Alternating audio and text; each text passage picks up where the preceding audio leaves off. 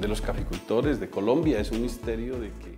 Well, for no one, not even for the Colombian coffee growers, it is a mystery that the market has been managed by intermediaries. El intermediario no copia o no es solidario con el que produce.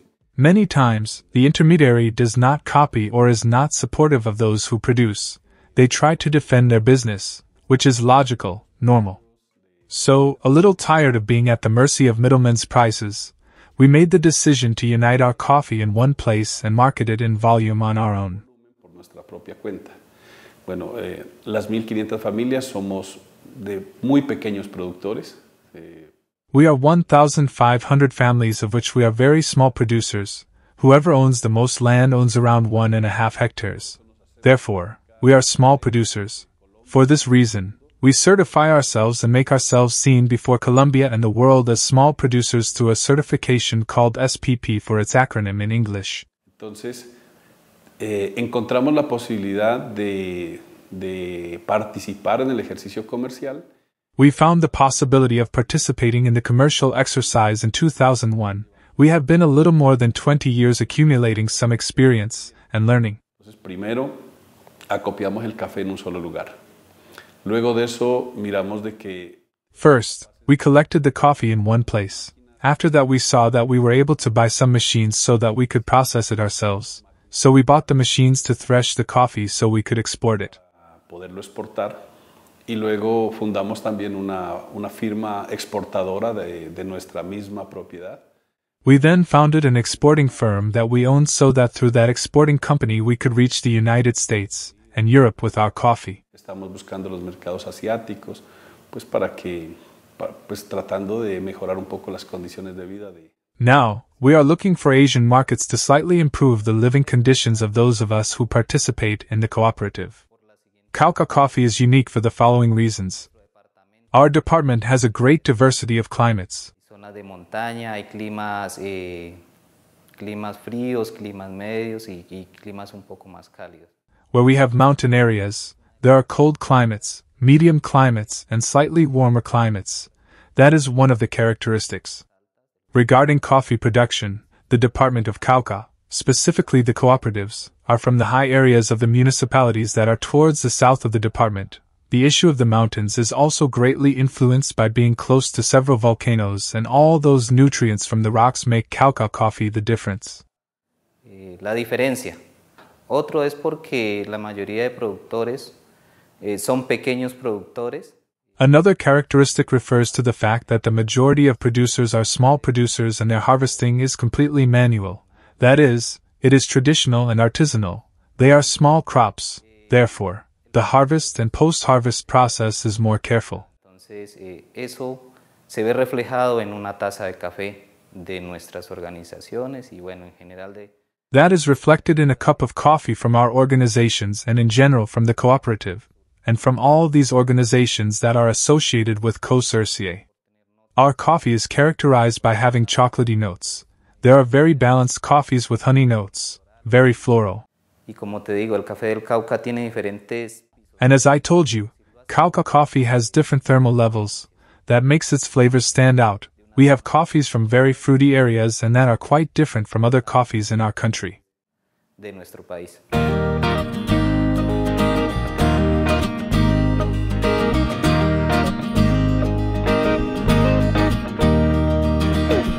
Nosotros nos agremiamos 1.500 familias. Esos son los que estamos trabajando juntos hasta el momento. We are 1,500 member families. We are working together. We have been doing great work for just over 25 years, where we have been uniting the efforts of each of the families. In these 25 years we have learned to give ourselves a little autonomy and freedom. Y entonces trabajamos, primero que todo el café, en el 100% de las familias. We work first of all with coffee. In 100% of the families we have coffee growing. We are traditional coffee growers. Our grandparents were coffee growers. Y nosotros, esta generación, también somos caficultores y estamos tratando de enseñarle a nuestros hijos que cuiden este gremio. Our parents were coffee growers and so are we. This generation is coffee growers. We are trying to teach our children that they should take care of this guild. In Cauca we are 95,000 families. We are 1,500, who decided to unite to be able to have the complete chain. With the complete chain I mean that we traditionally cultivate, but we had never stopped to think that we are also capable of marketing, industrializing, and create a solidarity economy that benefits us as producers. Una economía solidaria que nos beneficia a nosotros como productores, pero también que beneficia a los que consumen. Entonces, para nuestro trabajo, but also benefits those who consume. For our work it is just as important to be well as producers, but it is equally important that consumers are well, so that is a little work that we do. Since we are talking about the coffee quality process, I would like to invite you to see what the cupping process we carry out in our cooperative is like.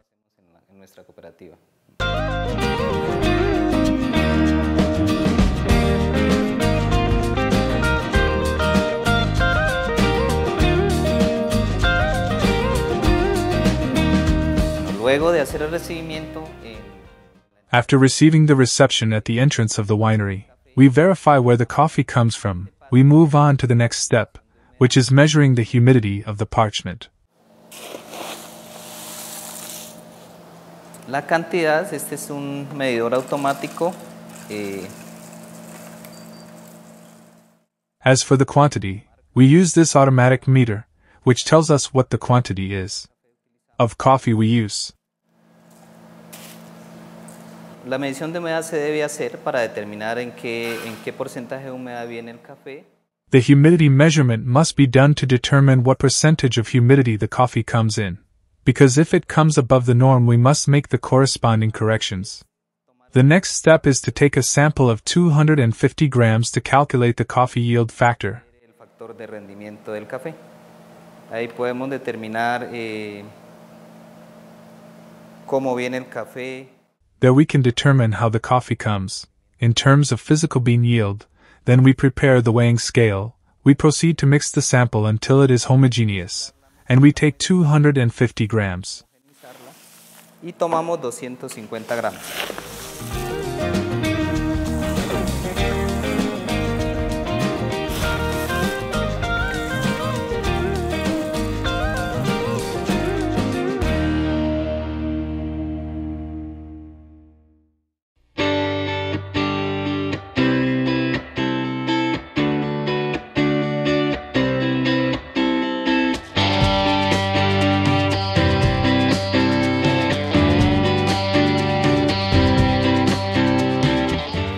Luego de tomar la humedad de la muestra de pergamino, voy a identificarla para darles el código respectivo. After taking the humidity of the parchment sample, I am going to identify it to give you the respective code. This would be code 203, the initial humidity is 13 to 4. We proceed to thresh the 250 grams with a manual thresher, without allowing it to no grain falls or is going to be lost because that will influence the calculation of the factor. Va a influir en el cálculo del factor.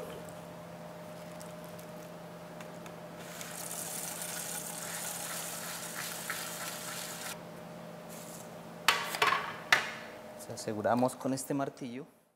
We secure with this hammer.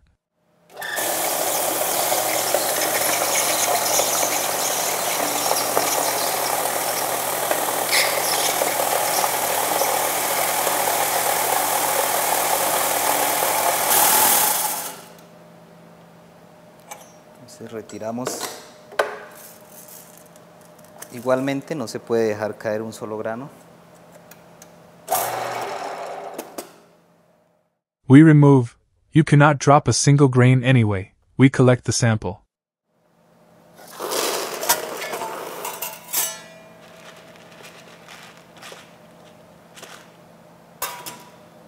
Y se procede a tamizar. And we proceed to sift in this monitor or sieve as it is popularly called. Popularmente lo llaman. Pero hay que tener en cuenta un detalle, es que el café está por encima de los parámetros. But we must take into account one detail, and that is that the coffee is above the humidity parameters, so we are only going to sift it on the 14 mesh. Identificadas por su calibre o su número. Entonces, then these meshes are identified by their caliber or number. The top one is 15, 14 and 0 mesh. Each mesh comes with a specific sieve. La 15 es se queda el grano más grande, más grueso. With the 15, the bean is larger and thicker. The 14 likewise, this depends on the bean size levels. As the coffee comes wet, I will only sift it on the 14 mesh. What remains from there onwards is a product that would not be exported, due to its size.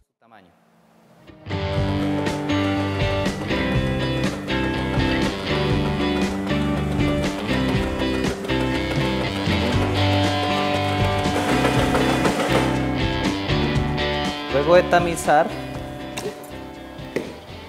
recogemos.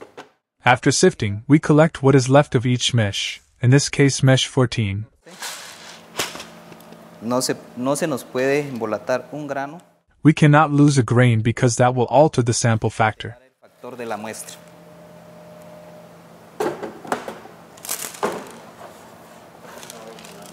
Verificar que no se nos quede un grano en las mallas. It is necessary to verify that not a single grain is left in the meshes to be able to carry out the very precise calculation. Entonces vamos a llevar la muestra para hacer su respectiva selección de defectos. We are going to take the sample to make their respective selections of defects and to be able to do the factor calculation. La selección de los granos defectuosos. We bring the sample and proceed to do the selection of defective beans to determine the coffee yield factor. Entonces retiramos.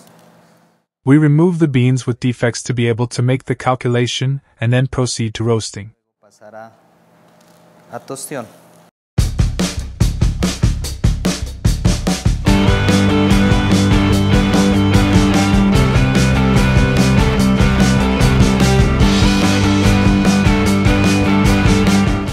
Bueno, los cafés orgánicos, su valor agregado es precisamente porque es...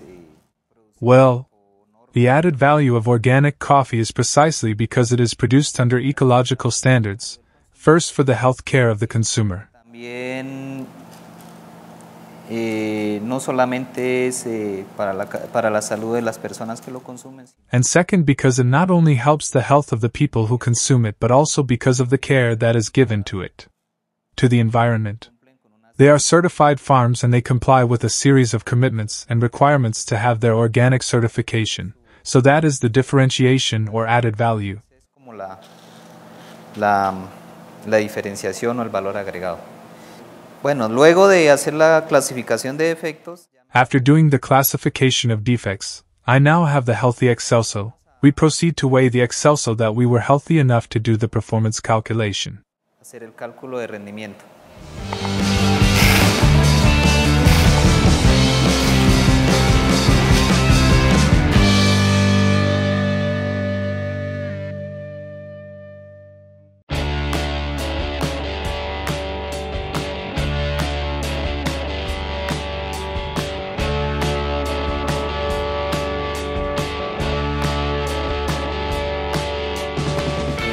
Bueno, entonces en este paso, luego de hacer la selección de defecto y obtener el grano excelso. In this step, after making the defect selection and obtaining the healthy excelso grain, we take the humidity in excelso again because this is already the definitive humidity that the sample will give us. Esta es la humedad definitiva.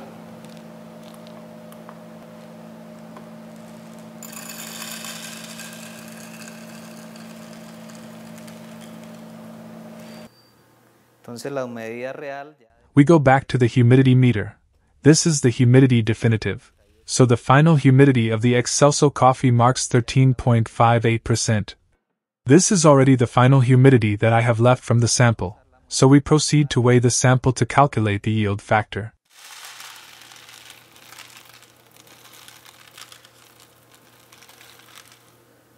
Estos 110 gramos son los que vamos a llevar. These 110 grams are what we are going to take to roast and do the rate test, which is like the final evaluation of the coffee. We preheat the roasting machine. Inicialmente la tostadora vamos a ingresar a 185. We are going to enter the bean at about 185 or 200 degrees Celsius, and we are going to roast it for a period of 9 to 10 minutes.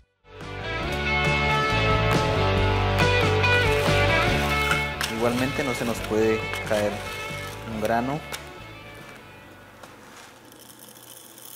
porque pues hace parte de la metodología. Likewise, we cannot drop a grain because it is part of the methodology. We take time with the stopwatch and proceed to enter the sample.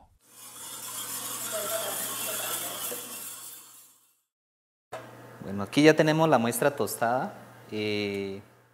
Here we already have the roasted sample. The methodology is to let it degas from one day to the next, and I have up to the second day after roasting to do the cupping test.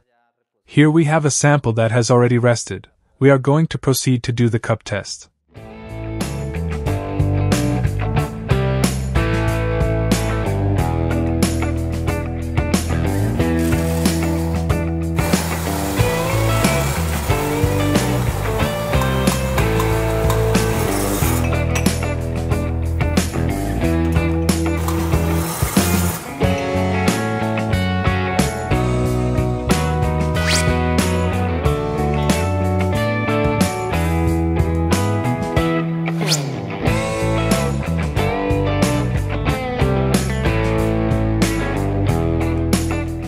Bueno, este es un café 83.5, cumple con los parámetros de exportación. This is an 83.5 coffee. It meets the export parameters. We proceed to give the order for the threshing process and subsequently its export.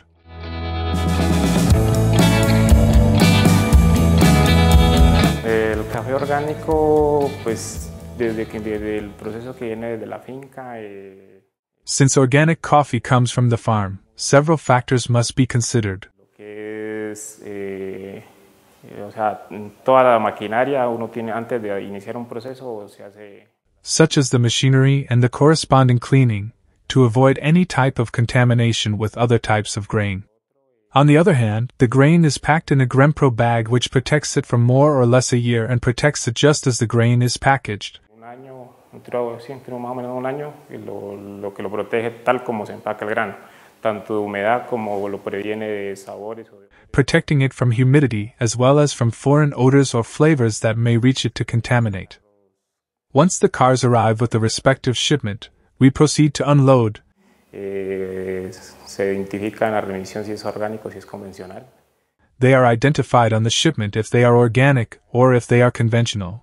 We proceed to weigh, and once the coffee is weighed, a sample is taken that goes to the laboratory, and from there it is assembled the parchment coffee. Una vez que ya se tiene un lote completo, es decir, 650, 700 bultos. Once you have a complete batch, that is, 650 to 700 packages of parchment coffee. If the threshing authorization is already in place, then we proceed to empty the coffee through threshing. In the threshing process there are 5 processes those made in coffee.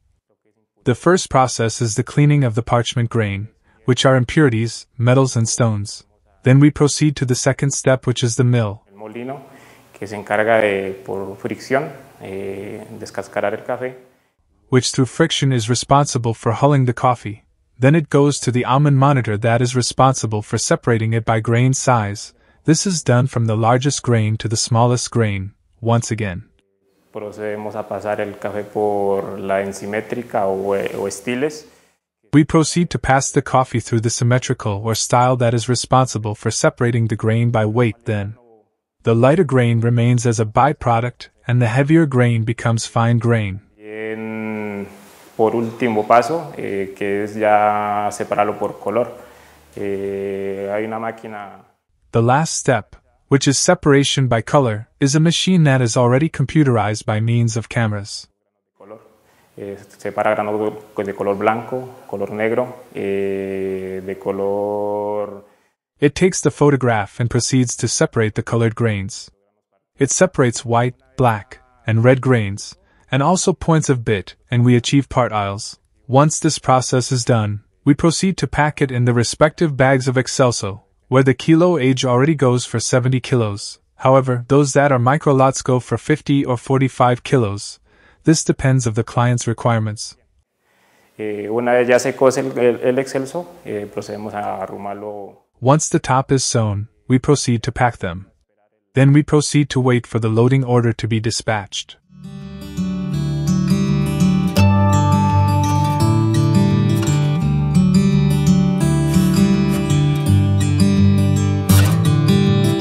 mejor café que producimos nosotros como cooperativa, lo colocamos para que cualquier persona, cualquier vecino.